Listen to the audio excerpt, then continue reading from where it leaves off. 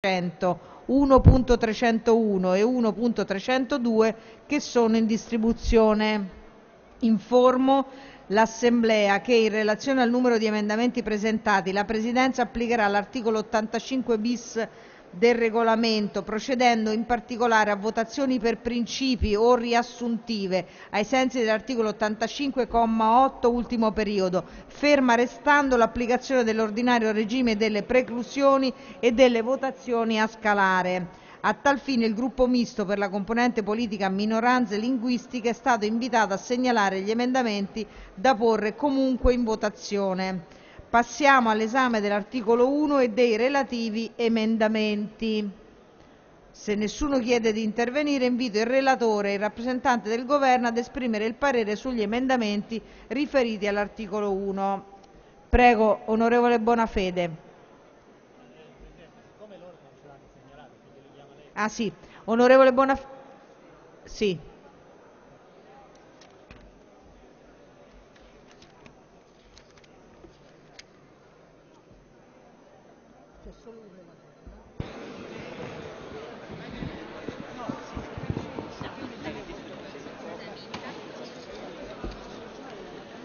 Grazie, onorevole Presidente. Bonafede, siccome lei non ha i segnalati, glieli leggo io e lei mi esprime il parere, perché lei ha un fascicolo con molti emendamenti, compresi quelli non segnalati. Allora, 1.155 Labriola. Sì, parere contrario. Andiamo a pagina 2, 1.153 Colletti. Allora, Presidente, su questo emendamento, così come su un altro, ci tengo a dire che il parere personale del relatore era ed è un parere favorevole. Tuttavia, esprimendo il relatore il parere del Comitato De Nove, il Comitato De Nove esprime parere contrario riguardo a questo emendamento. 1.35 Giuseppe Guerini. Parere contrario. Ah, è ritirato, mi scusi. 1.300 la Commissione. Favorevole. 1.59 Mazziotti di Celso. Contrario.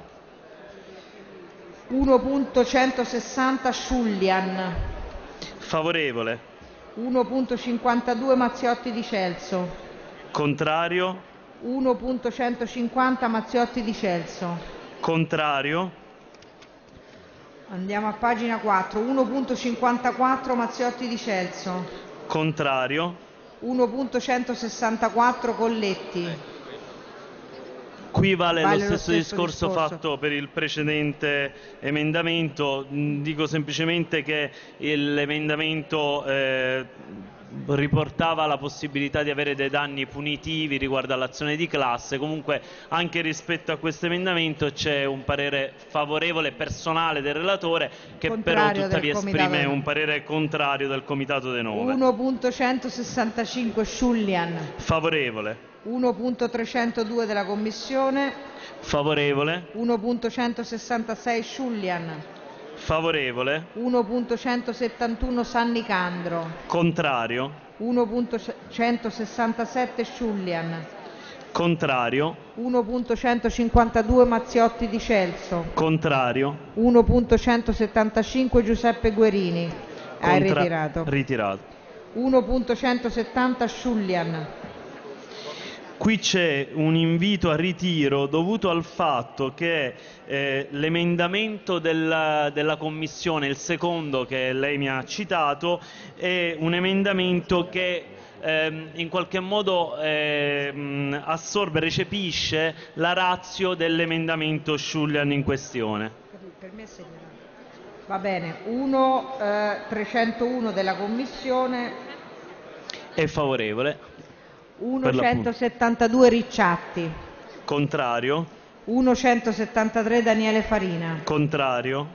Perfetto. Ah, ce n'è uno aggiuntivo, 1.0150 Colletti. Contrario. Ok, abbiamo finito l'articolo 1. Cominciamo con il Governo. Sono pareri conformi a quelli del relatore. Grazie. Allora passiamo ai voti. 1.155 Labriola. Se nessuno chiede di intervenire lo metto in votazione con il parere contrario di Commissione e Governo. È aperta la votazione.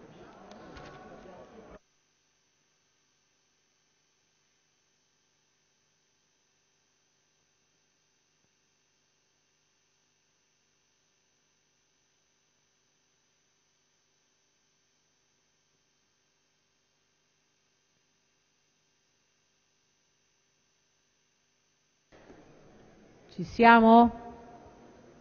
Fabbri. Fabbri provi? Invernizzi. Tancredi.